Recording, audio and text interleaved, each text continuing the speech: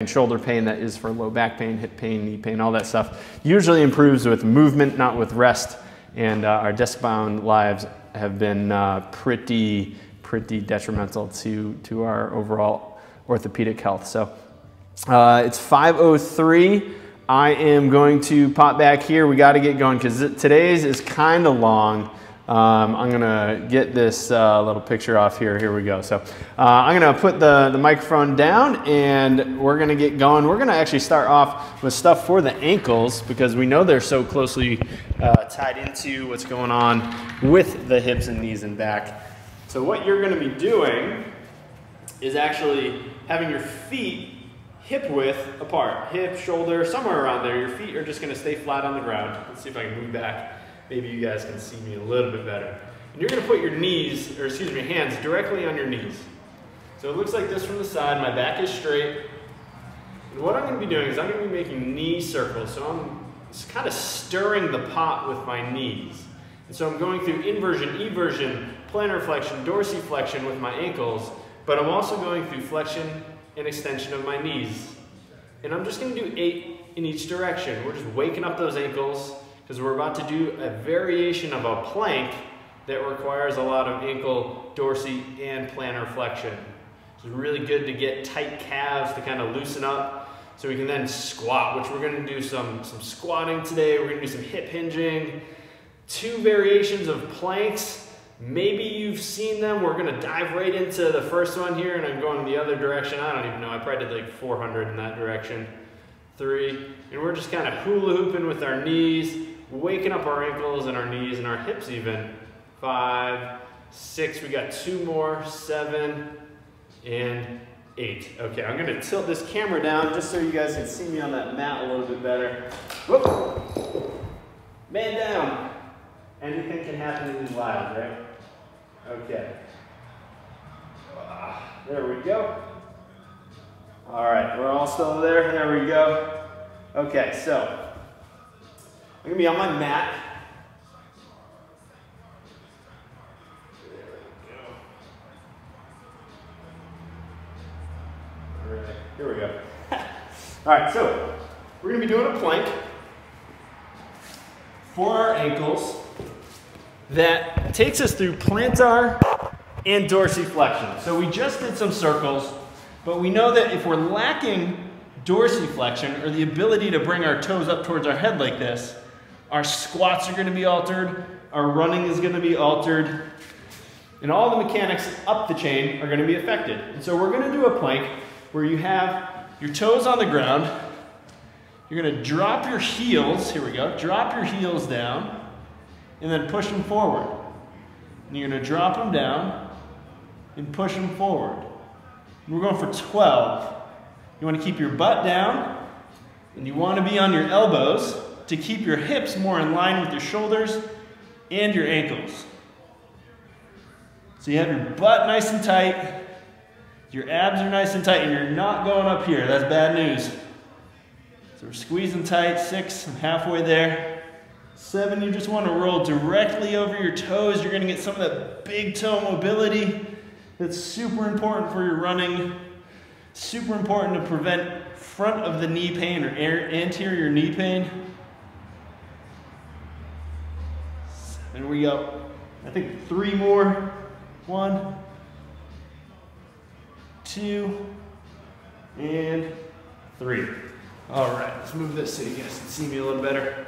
So we're gonna be going, kind of jumping all over the place, but near the end we're gonna go through a lot of the trunk stability and hip stability stuff kind of together. It's like, you know, you go out to eat and, you know, you get a great steak and maybe you get some vegetables. You're going to eat the vegetables first because you want to save the steak, the good stuff, for last.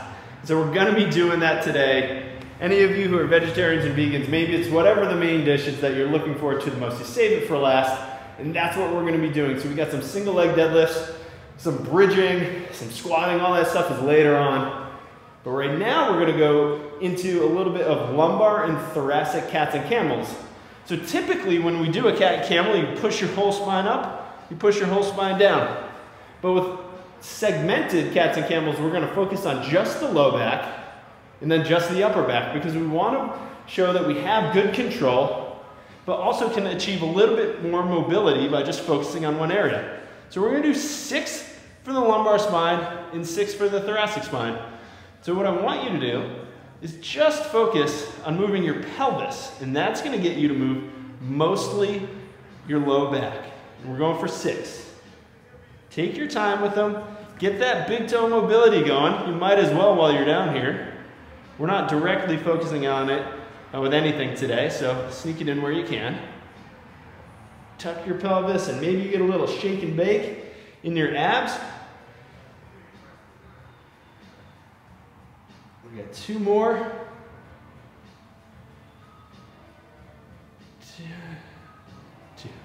All right, so now we're gonna focus on the upper back, the thoracic spine. And if you have sensitive wrists, maybe you wanna drop down here, go onto your forearms, that's good. If not, here you are. You got your wrists underneath your shoulders. You're gonna push your upper back up and then drop between your shoulder blades. You're just pushing up and dropping between your shoulder blades. And we're focusing on getting some thoracic mobility.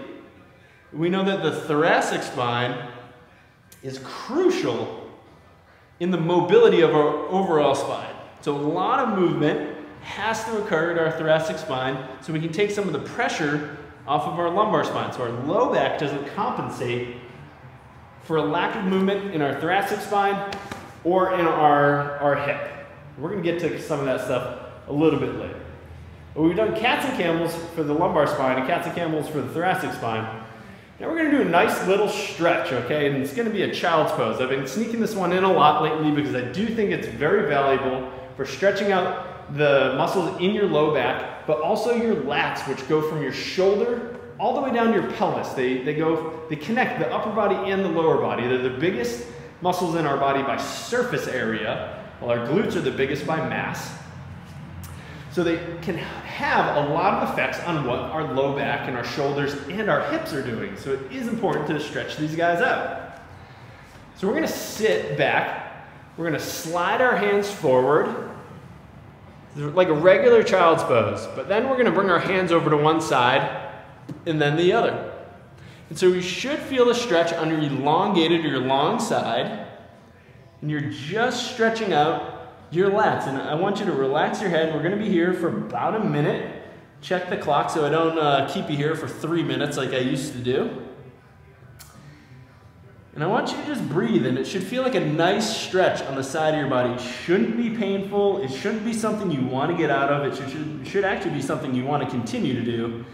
And you say, oh, Mike, it really stinks that we have to go to the other side. But stretching is something you want to do again. It's not something that you should dread. It's not something that should be very painful.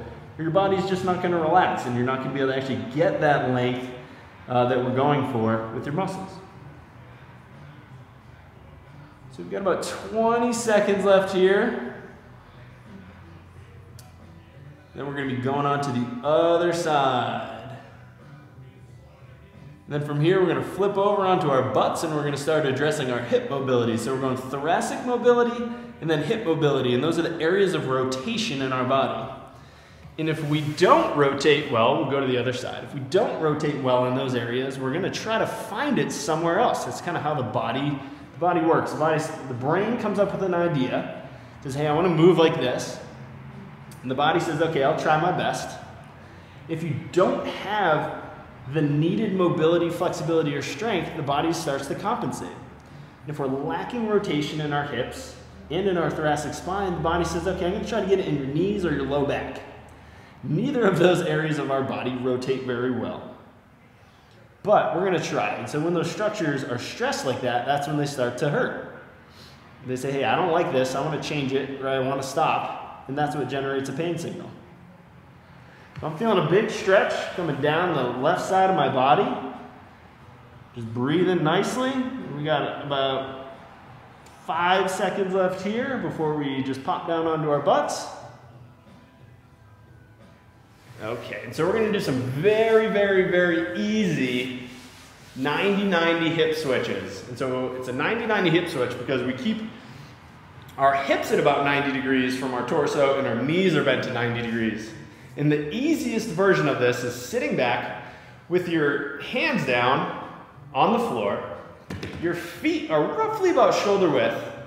And then you're gonna drop your knees down to the floor. And now you can see kind of 90 degrees between my thighs, 90 degree at my other knee.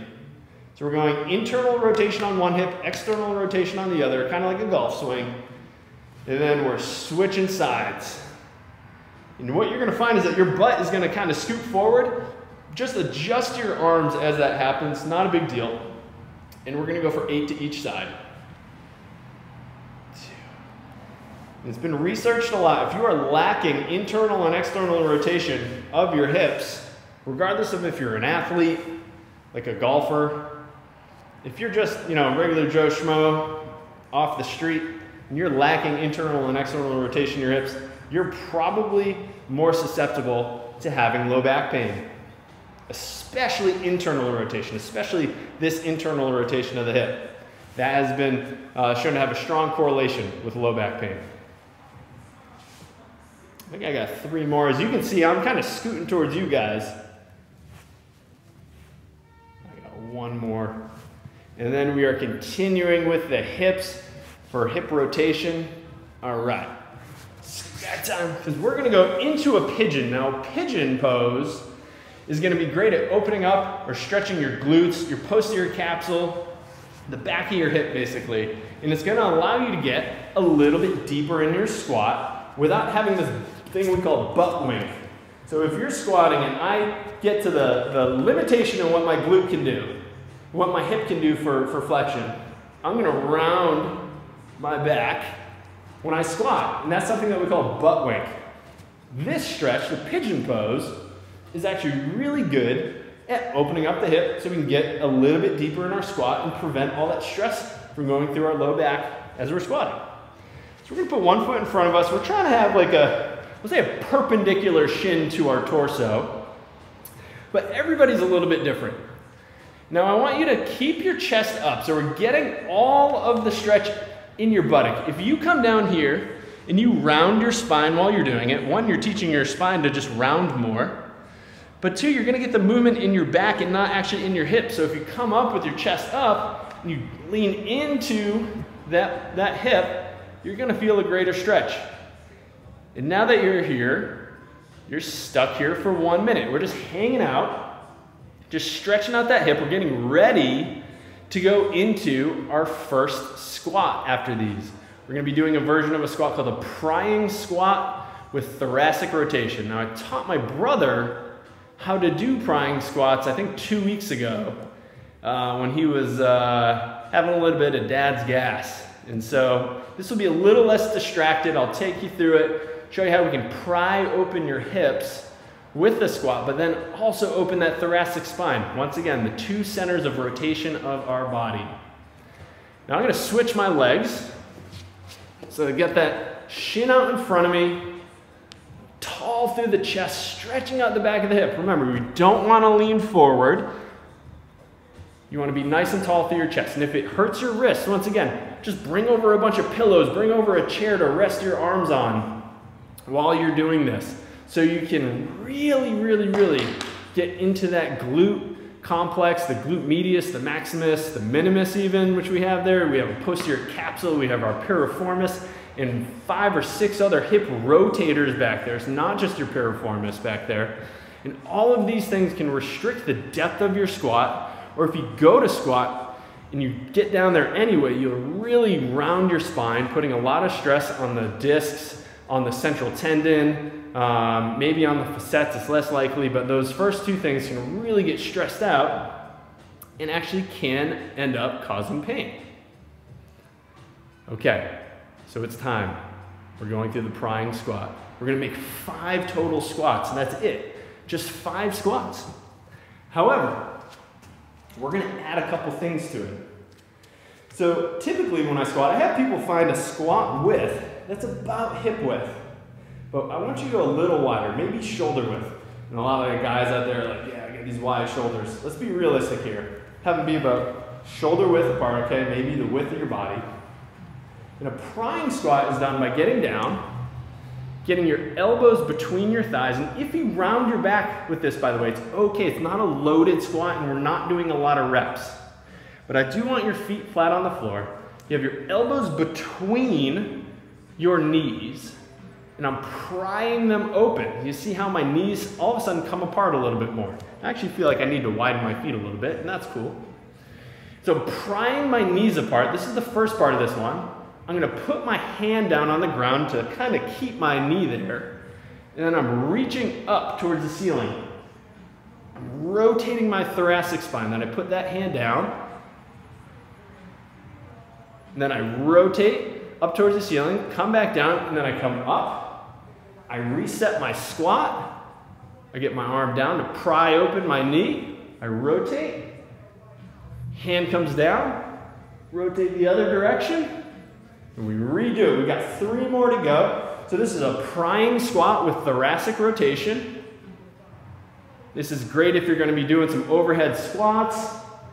If you just need some overall thoracic mobility or even adductor stretching. I think we got 2 more left.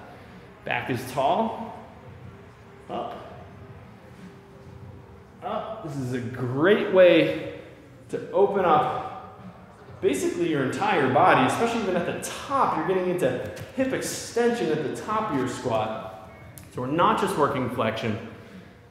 And then rotation. You got 1 more to go. You're nice and tall. Squat down low. Pry open those knees. Open up your spine. Look at your hand. And if that doesn't open up your thoracic spine and your hips, I really don't know what else will. I got nothing that can beat this. So that was our 5. And now we're going to start kind of slowly transitioning more into our stability exercises, more into the stuff for our trunk and our hips that can help control our knees, maybe alleviate back pain because we'll get stronger and more controlled with picking things up or doing squats or deadlifts, things like that. So the first thing we're going to be doing is one of Dr. Stuart McGill's favorite exercises. This is a bird dog.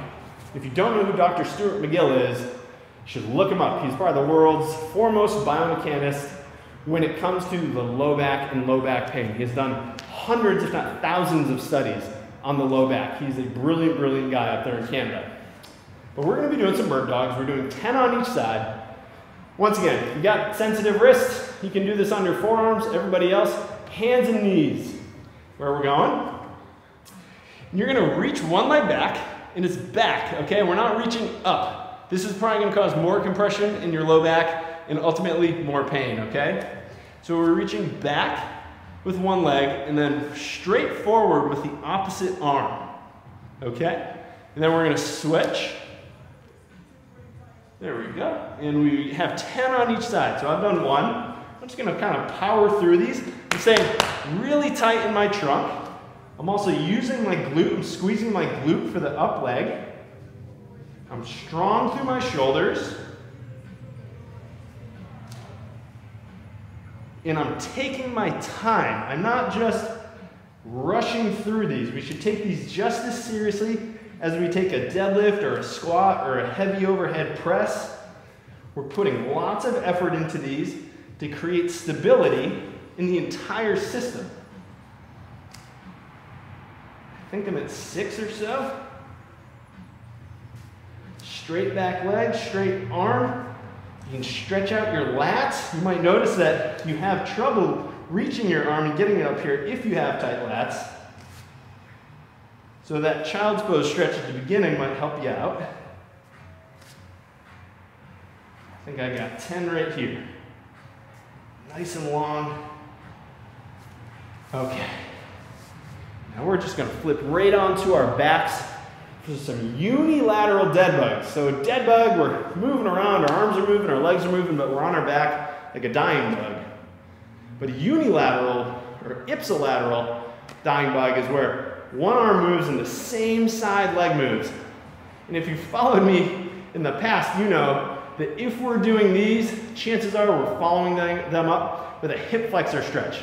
Because these are awesome at telling your hip flexors when to fire and when to relax. And we know that we can use that mechanism that lays within our body to then stretch a little bit more effectively after. And there's tons of ways to skin this cat as far as getting your hip flexors to turn on and off.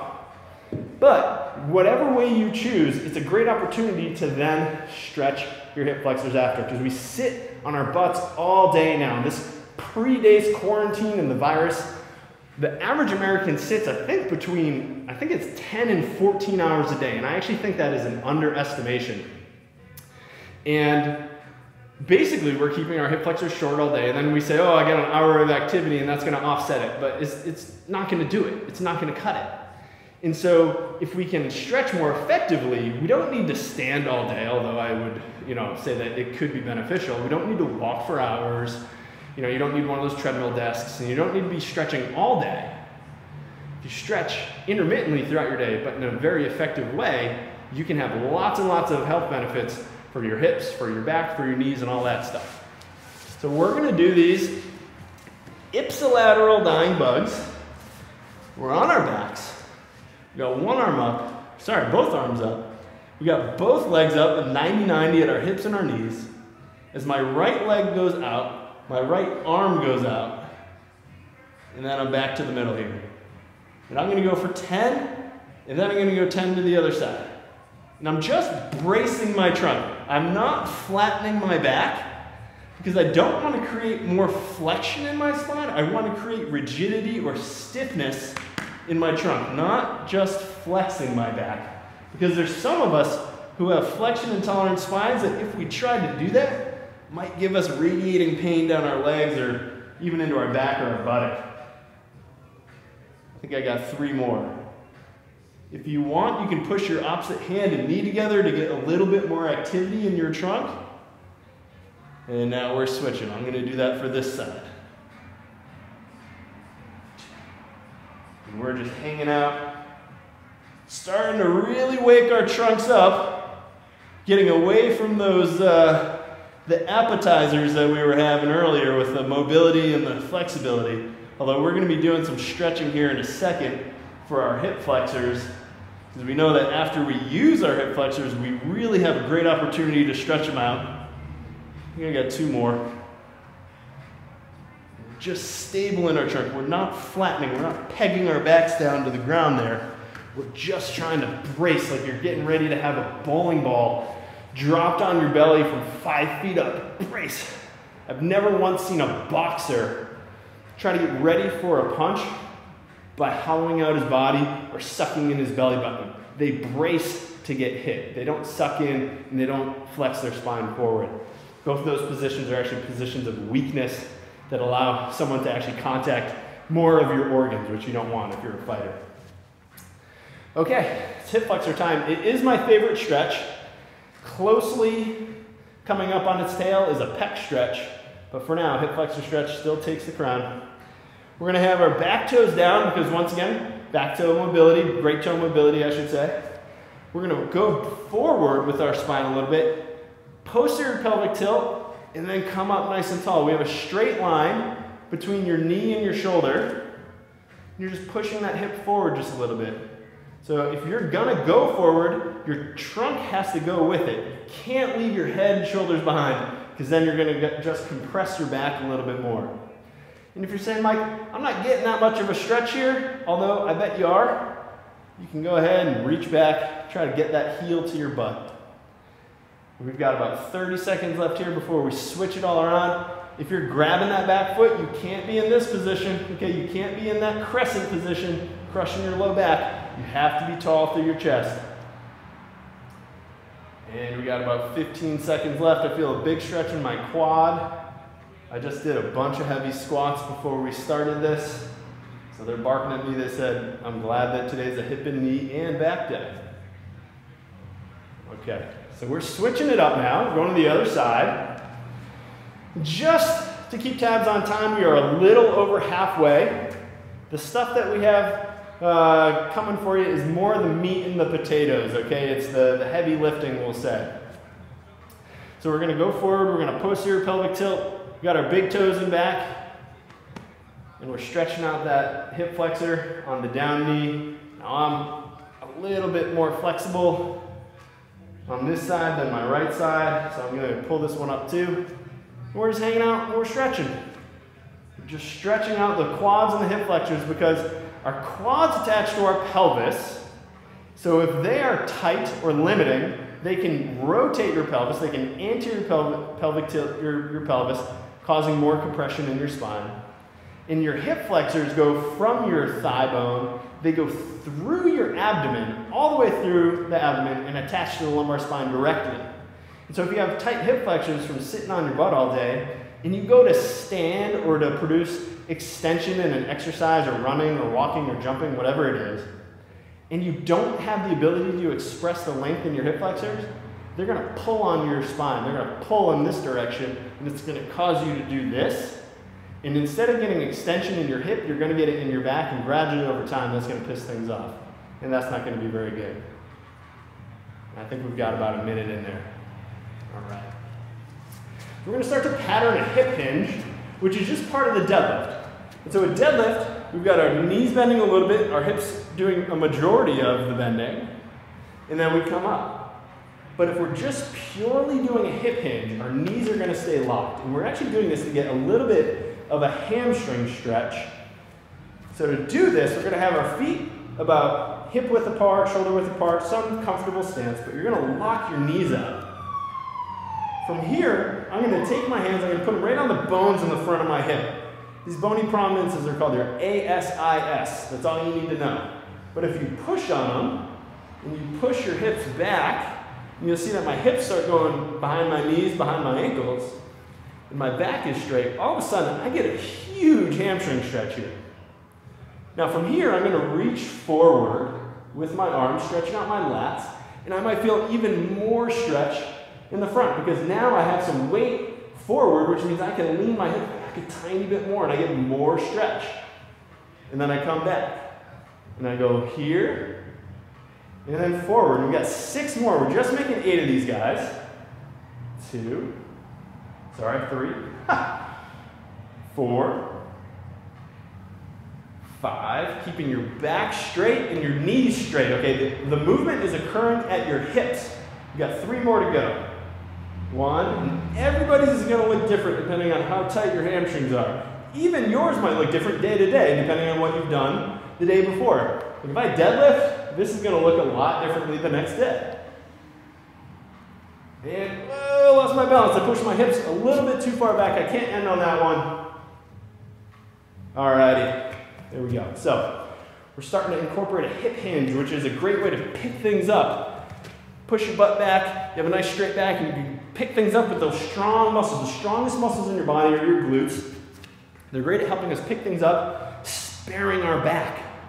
Because that's what today is about. Back health, hip health, knee health, right? Okay. Now I'm looking down the list of exercises. We got 4 things left. This one comes with a slight disclaimer. This exercise might turn some people on. If anybody's in the room, you have to stare at them in the eyes while you're doing it. And this exercise is called a frog bridge. Okay, this one, let's see, who introduced it? I learned about this one through Brett Contreras, also known as the glute guy. Okay, his sole focus pretty much seems to be the glutes. Okay, so if you're looking to develop your glutes, if you're looking for rehab for your glutes, if you're looking to take some of the stress off your back, check out his stuff. The glute guy, Brett Contreras, down in, I want to say San Diego. But he has people do this exercise all the time. It's called the frog bridge. And to do it, you're going to be on your back. You're going to be making 15 reps. You're going to put the soles of your feet together. And then you're going to be laying on your back. And like I said, if you're alone, you have to go outside and you have to find somebody so you can stare at them in the eyes when you do it. If you have a loved one or family member close by, try it with them. See what they say. But you're going to be down here, so you got your knees bent, soles of the feet together. I'm stretching out my adductors, my inner thigh muscles. Now I'm going to keep my head up, but I want you to actually keep your head down if you can. You don't really have to stare at anybody in the eyes. It's a little weird. But you're going to push your hips up. And you'll feel the outsides of your hips working, and those are pretty much your glute medius and your glute max saying, hey, let's get some hip extension. Or maybe you're really limited because the musculature in the front of your hip, your adductors and your hip flexors are really tight. And this can help loosen them up actively. But we're going to make 15. So I've got 15. I already did one, but it doesn't count because I've taken so long of a break. We're just going up, feeling your glutes, and down. Up and down. I'm going to turn a little bit. You can see me at a different angle. 3, and I'm on the outsides of my feet. 4, 5, 6, 7. Might as well get comfortable while I'm down here. 8, 9, 10, 11. Stretching out my adductors, feeling my glutes working on that frontal plane mobility that I talked about on Friday with our hip stuff. The side-to-side movement that we make comes from our glutes, comes from our adductors, and that's what this exercise is really, really good at. It's great at getting an active stretch so we can get more into these positions, these lunged positions to the side, while keeping our foot down, while preventing us from rolling our ankles and things like that, because then we're going to develop some great glute control, okay?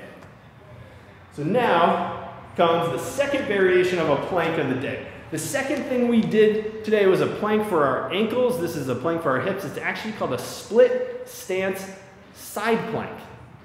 What the heck is that? Well, split stance is when you have one foot forward and one foot back. It looks like this from the side.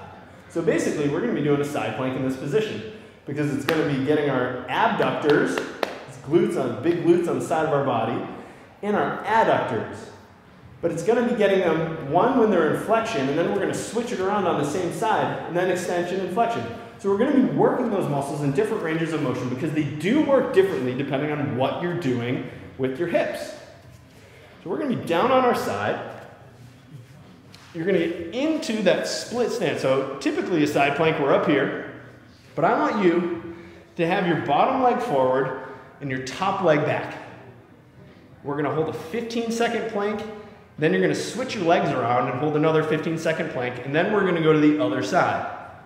So you're down on your forearm, you have your elbow underneath your shoulder, you're pushing yourself away from the floor first, because a plank like this is just going to make you see me on Fridays, normally Wednesdays for neck and shoulder days. This week it's Friday for neck and shoulder. Or you're going to have to walk into my clinic because your neck hurts and you're going to say, hey, it was those side planks you gave me, you got to fix this. We've got our legs straight, we have them split stance, pushing away from the ground and lifting our hips. So we have a straight line through our face, down our nose, down our sternum, and through our hips. And we're holding 15 seconds. We got 10 seconds left. And then we're going to switch our legs around and do the same thing. So you might pay attention. How do your adductors or inner thighs feel? How does the outside of your hip feel? And then we switch, and then you go up. Now what's working more? Do you feel it more in your trunk this way than the last way? Do you feel it more in your adductors or your abductors this way? Everybody's different. You're going to report something back that's different than mine. Just know how you feel. Always pushing away from the ground. Great. Now we're switching sides. Doesn't matter how you do them. You're going to go both ways. So you have your split stance, pushing away from the floor. Check the clock, here we go. Feel the adductors on my right leg going crazy in this extended position. My abductors feel pretty good. I do know that my right leg is a little weaker than my left. We've got 4, 3, 2, 1. Switch those legs around. Then we're gonna finish up after this because we've been using our abductors and our adductors and our glutes, trunk stability, all that stuff. We're going to bring it all together with the king of the lifts, the single leg deadlift. It's only the king over a regular deadlift because it incorporates balance and rotational stability. And we are good. All right, if you have some water, grab it. That's a cue for me, just buying myself some time. Okay, so we have our last movement of the day. If you have some dumbbells or a kettlebell or maybe a medicine ball hanging out close, grab it if you want to load up your single leg deadlift. I have a gym full of kettlebells here, but I want to work on my movement quality today, working on my balance a little bit. So I'm not going to be using any weight, but please, if you do, and we're doing, if your left leg is your stance leg or your work leg, hold that weight in the opposite hand. It's going to make it a little bit more challenging because it's going to want to pull you into rotation and you have to prevent that with your obliques, with your lats, and with your glutes on the opposite side of your body. So we're going to be going for 8 single leg deadlifts. And now when you do this, I'm going to have my left leg be the work leg first. You're tall through your hips. I have my moving leg, okay, my open chain leg and back. It's going to be an extension of my spine. So as I go down, that leg just stays in line with my back. I'm not touching the ground. I don't care if you touch the ground here. I care that you have a straight spine. And then you come up. And then you go, whoops, see, this is why I want to work on my balance. That one does not cut it. Here we go. Through the glute to come up. We're going 8 on each side, if I didn't already say it. Take your time with them. If you load these up, grip real hard, keep that shoulder back. Don't reach down to the ground. Remember, the goal is not to touch the ground. The goal is to do them as good as you can. If that includes touching the ground, great. If not, great. Everybody's a little bit different. Maybe your limb lengths are different. Maybe you're using this little dumbbell that you'll just never get down to the ground. Maybe you're using a huge kettlebell that hangs a little bit lower. Who knows? We got one more to go. All right, I'm going to turn around for this one. Final side of the final exercise. Now this is my right leg. My right leg has slightly worse balance than my left from a couple sprains and fractures when I was a teenager. That's how I got into physical therapy.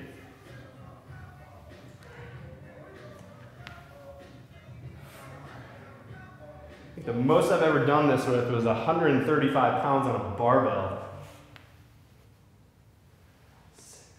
But I only did probably 1 rep of it. It was probably pretty ugly. All right.